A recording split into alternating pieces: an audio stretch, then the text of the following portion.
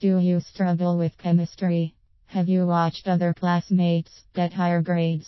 Maybe you wondered what they had that you didn't.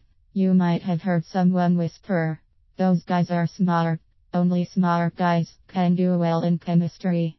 Then the guy who always sits in the back nodded his head poignantly towards you. Maybe you were the guy who nodded. Who is smart? Most people have a narrow idea of what it means to be smart. Year in and year out, you have been exposed to the way Hollywood shows you what it means to be smart. In their version of reality, smart people are computer gurus, math whizzes, and the all-purpose science nerd. It makes you think smart people have to be a bit crazy.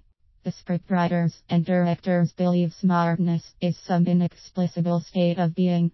Or maybe it is a personality quirk you are born with. What you never see is the hours and hours of study and work it takes for a smart person to become a smart person.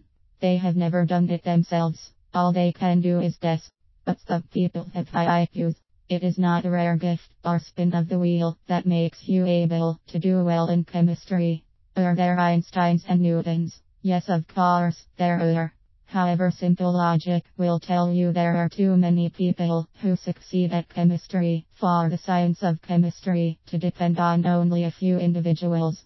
Those kinds of people occur only sporadically throughout history. The probability of you even encountering such a person at your university, much less in your chemistry class, is really quite small. Nonetheless, in your class, there are several students getting A's that sit near you. Your conclusion must be you do not have to be born gifted or smart in order to succeed in chemistry.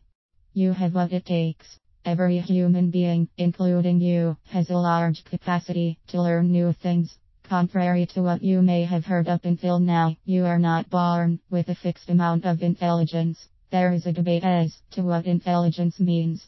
Educators and sociologists have come to understand there are multiple kinds of intelligence. What these experts are not exactly sure about is what exactly an IQ test actually measures.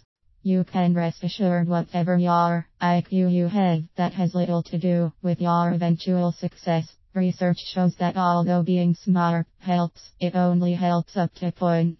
Beyond a certain point, at least statistically speaking, there is no relationship between higher IQ scores and better grades. So what makes a superior student better?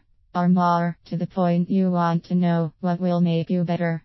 The biggest difference between A students and everyone else is that they have a system for how they study. They take a little extra time to get organized. That extra time they spend getting organized means they will have to spend less time studying later.